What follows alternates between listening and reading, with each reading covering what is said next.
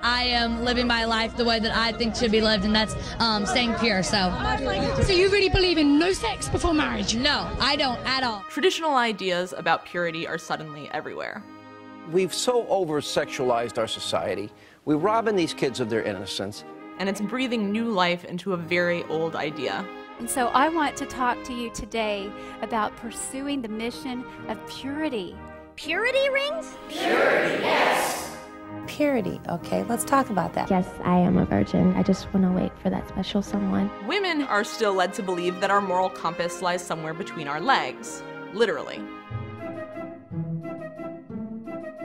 Each year, thousands of purity balls, where young girls pledge their virginity to their fathers, are held across almost every state in the country. I just want to say thank you for making this event, the father-daughter purity ball, a lifestyle and an everyday thing. Politicians increasingly extol the virtues of abstinence and virginity. We want to see kids wait before they start having babies and sex. And all told, American taxpayers shell out about $50 million a year on abstinence-only education in our schools, almost $500 million since 1996. There is no such thing as safe sex. This girl's gonna end up sterile or dead.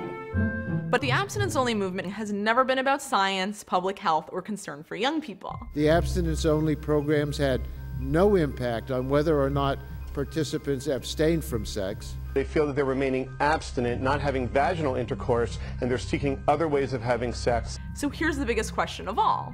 What is it about virginity that's so politically useful to the conservative movement? It is pressed that a man marry a virgin. Young man, if you're dating a woman who boasts of being a feminist, who uses every four-letter word in the Marine Corps manual, who wants no children, who wants to drag you around like a dog on the end of a rope, run! What the virginity movement really wants from women is submissiveness, and they've been prescribing a return to traditional gender roles as the cure. A woman's deepest fulfillment is in motherhood. And I think, too, that you underestimate the pride that women take in domesticity. And if you listen closely, a pretty clear theme emerges. Now, feminism is what I oppose, and feminism has led women astray. Feminism is sexism. Feminism is the fraud of the century. Virginity movement extremists may sound ridiculous, but the results of their politics could not be more real.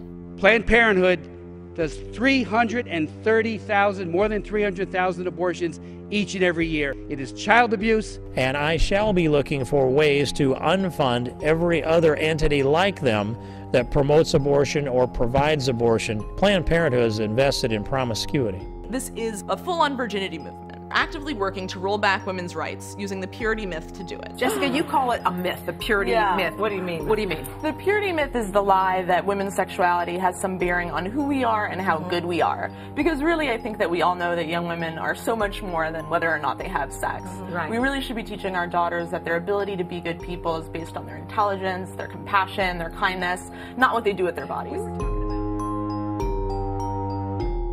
And the man needs to pursue the woman. Some people think, oh, that's just sexist. That's all these antiquated ideas and gender stereotyping. Personally, I love gender stereotyping.